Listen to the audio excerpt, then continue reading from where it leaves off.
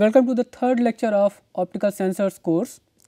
On the previous two lectures, we discussed the basics of sensors and biosensors and what are the components and what are the performance parameters. I mean, before we start to make any sensor, we must know what are the ways to make a sensor and what are the things we have to take care of. So, for example, I told you about the sensitivity, detection accuracy, limit of detection, response time, all these parameters you have to take care of when you are really concerned about sensor.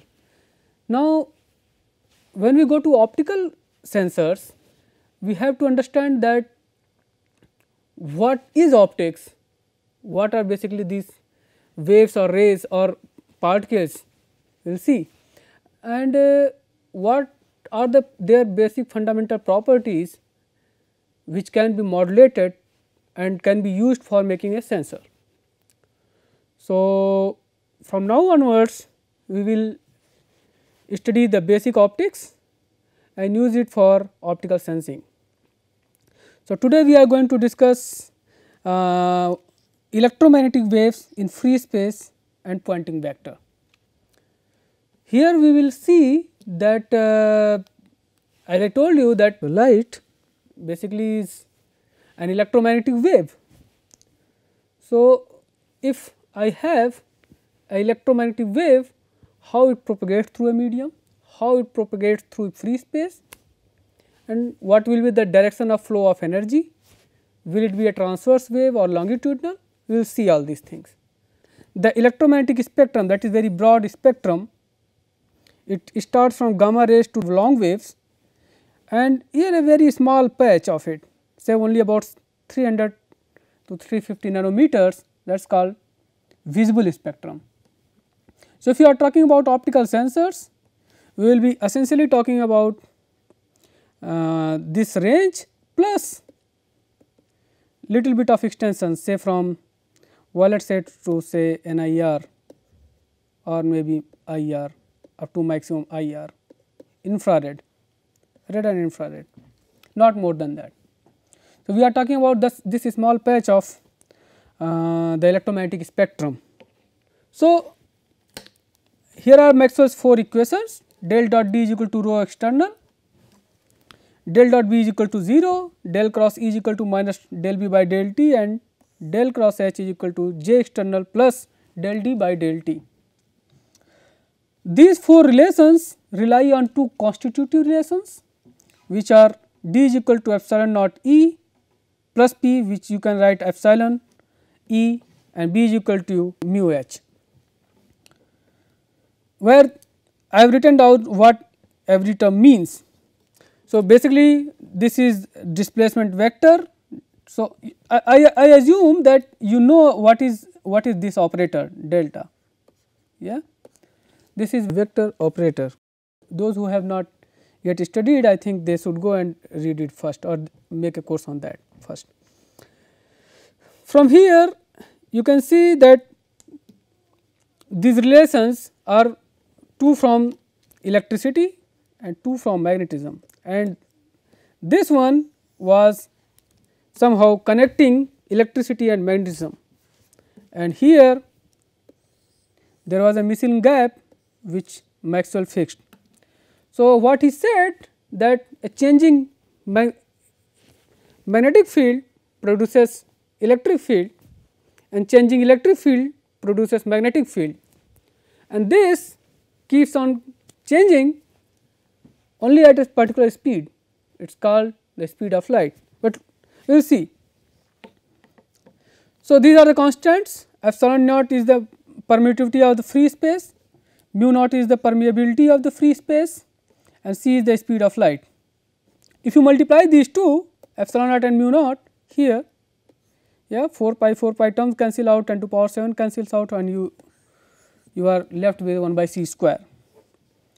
Now, suppose I take a medium where J external and rho external are 0, then we can rewrite the Maxwell's equations in these forms, where I have assumed that mu is essentially equal to mu naught. because most of the materials they are less responsive to the magnetic field and more responsive to the electric field. So, when we talk about optical materials, they are mostly responsive to electric field. So, there is the role of epsilon, but mu naught, mu is almost equal to mu naught. So, that is why we do not. So, why it happens? So, we will discuss it, why is the effect of magnetic field negligible, we will see. But for now, we move ahead with these equations and try to solve them to find a wave which propagates in the medium or in vacuum. So, take curl of the equation third A, you will end up with this curl of E is equal to curl of minus del B by del T. You change the order of differentiation, first you differentiate and then take the derivative, you end up with this. From equation 4th A, you can put this directly here. Okay, so, equation 4th was del cross H was epsilon del E by del T, and when you have del cross B, it will become mu naught epsilon del E by del T. Okay. So, from there we end up with this relation. You can simply substitute for this and we end up here. So, del cross E is equal to minus del by del T mu epsilon del E by del T.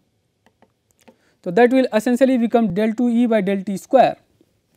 Now, we use an identity, that is A cross B cross C is equal to BAC minus CAB, back minus cab. This is a very useful rule and I suggest that you go home and prove it, that it is true. Okay. So, you simply use vector calculus to prove it. So, if you apply the same identity here, what we get here is del cross E is equal to del of del dot E minus del 2 E. Okay. Hence, this equation becomes this, but we know that del dot D is equal to 0, that is why we end up with this or is equal to this. So, we know that mu naught epsilon naught is equal to 1 by c square, that is the speed of light. If it becomes a material medium like mu naught epsilon, it becomes 1 by v square. V is the speed of, so v is speed of the wave.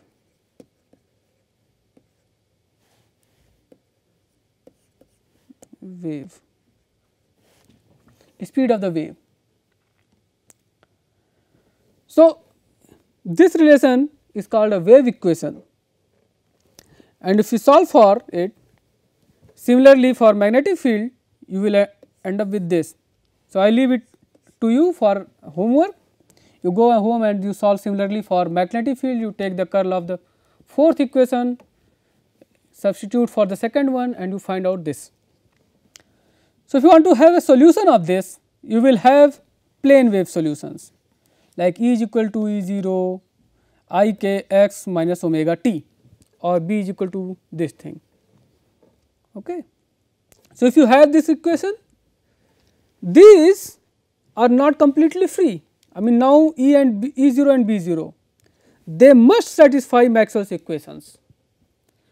So, let us see what happens. So, if you have E is equal to E0 e to power I k x minus omega t, y x, and let us say we are considering it a one dimensional case. So, if you write a one dimensional case, so if you write a one dimensional case of the wave equation,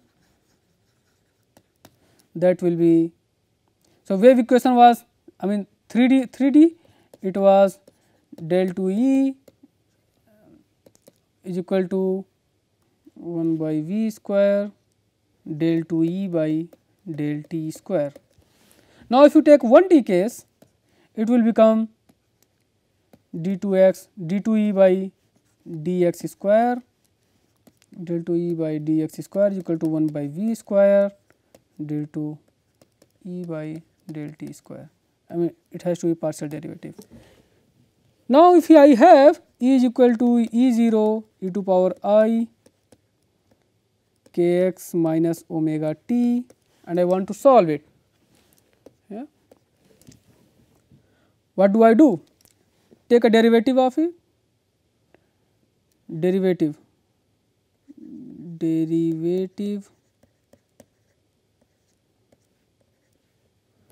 with respect to x will lead you del E by del x equal to E naught e to power I k x minus omega t into I k.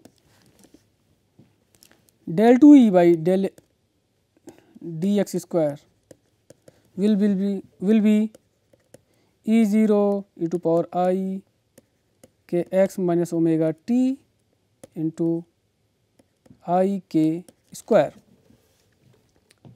So, you have these two terms, this thing. So, you can replace it with E. So, it essentially leaves you del 2 E by del x square is equal to minus k square, I square is equal to minus 1. So, minus k square E, that is what you get. Now, let us take derivative with respect to t, derivative with respect to t.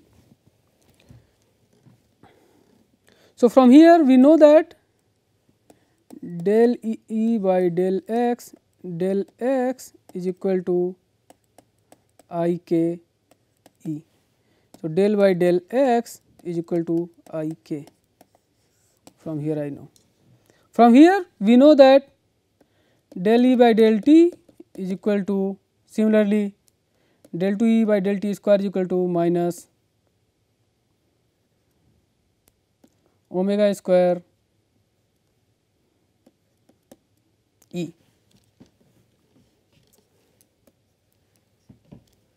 And you can say that del by del t is equal to I omega minus I omega.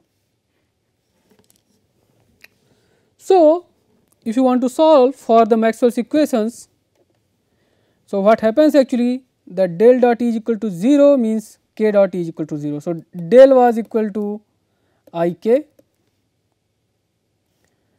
So, del dot E is equal to 0 means k I into k dot E is equal to 0.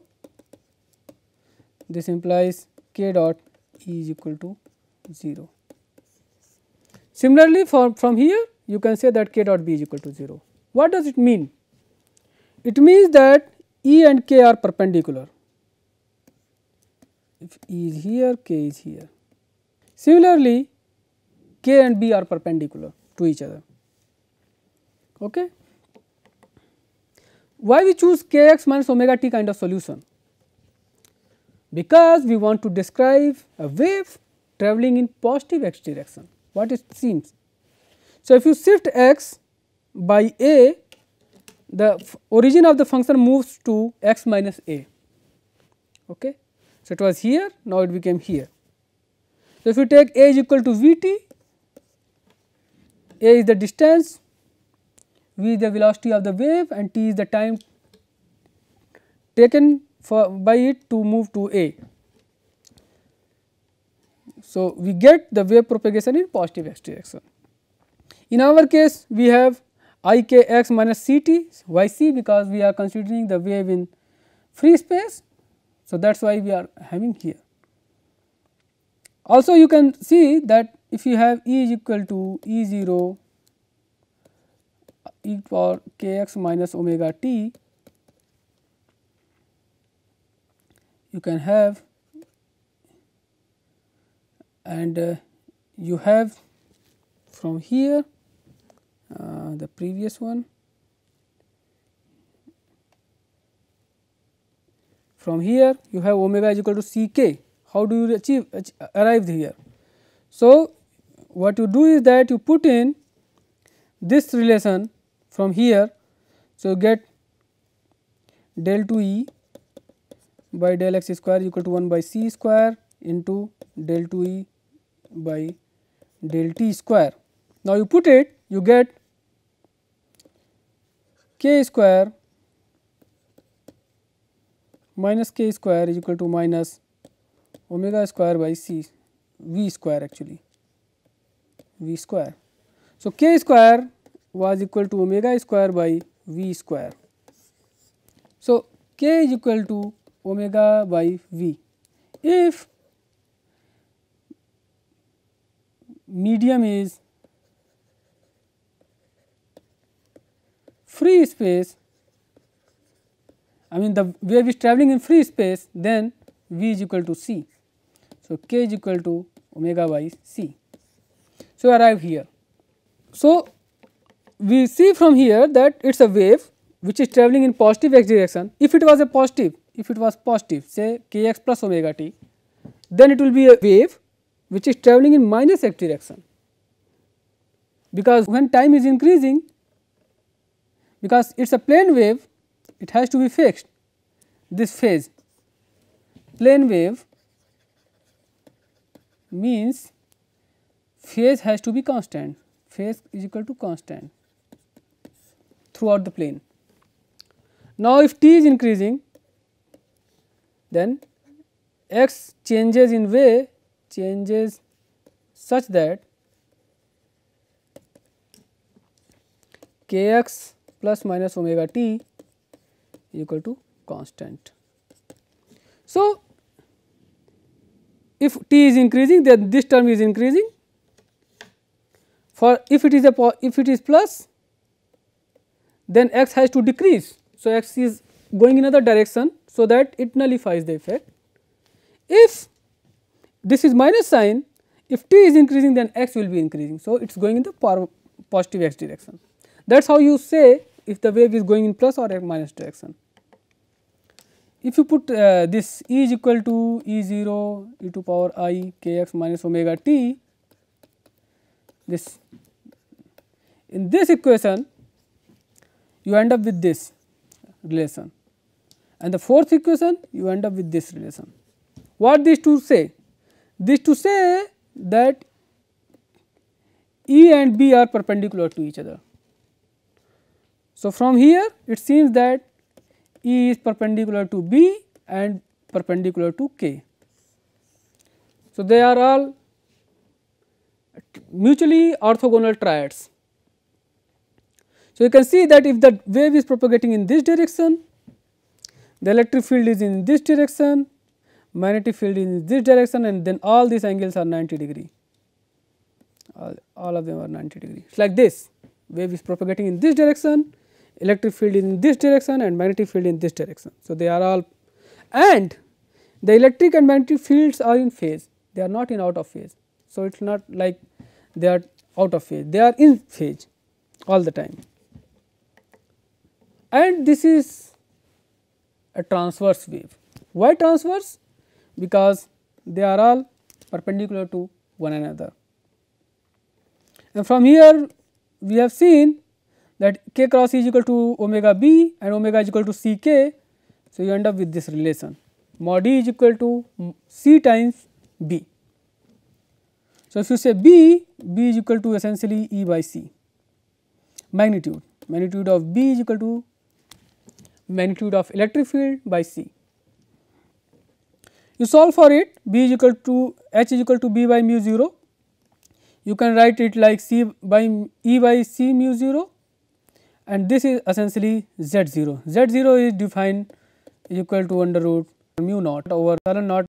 It is called the impedance of the vacuum. If you have mu by epsilon, then it is the impedance of the medium, which is impedance is like the resistance offered by the medium when the wave is propagating through it. Okay. So, from here till now we have demonstrated that this is a wave which is transverse in nature, because the electric field oscillations or magnetic field oscillations are perpendicular to the direction of propagation of the wave. Now, I come to the point why the effect of magnetic field is negligible. So, if you put a suppose I have a charged particle, you know this Lorentz force on it due to electrical and magnetic forces components, it is q e into q v cross b.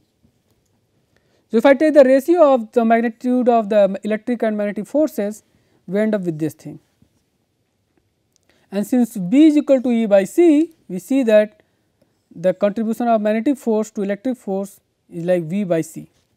And if the velocity of the charge is much smaller than the speed of light, then we can neglect its magnetic force as compared to the electric force.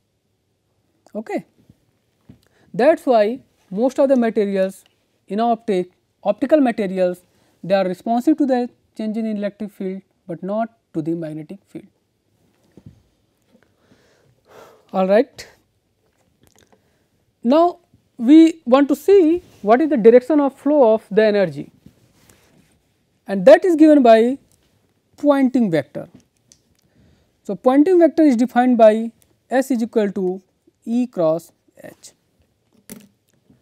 So, the direction of flow of energy in an electromagnetic wave is defined by E cross H. It may be pointing in the direction of the wave vector, may not be even. In case of double refraction, you have ordinary and extraordinary rays, and for extraordinary rays, in most of the cases the direction of the propagation vector does not align to the direction of the S vector. So, there is some specific case, but for most of the cases, for example, this case of simple reflection and refraction, the wave vector aligns to the Poynting vector. That we will see when we solve the refraction problem. I guess you know that laws of refraction, that if a wave comes from n1 to n2 and n1 greater than n2, then what happens actually is that it comes towards the normal, you know that. What happens to the direction of flow of energy, that consideration should be taken. So, we will see that. So, if the wave is propagating in this direction, in ideal case it will be the same as the direction of, so the direction of flow of energy will be the same as the direction of propagation of the wave. So, using this relation which we derived earlier, we come to the point that is E square by Z naught. So, S is in watt per meter square, that gives you the Poynting vector.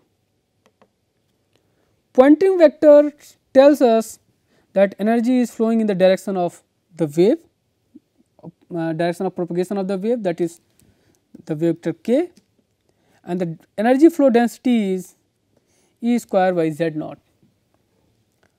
So, if we average over time, you get by a factor of half, because you have a cos term and its cos square term which comes out to be 1 by 2. So, average energy flow density of EM waves in free space is E naught square by 2 Z naught. So, to summarize this talk, starting from Maxwell's equations, we deduced the wave equation and showed that it is transverse in nature. Energy of the wave flows in the direction of the Poynting vector. Thank you.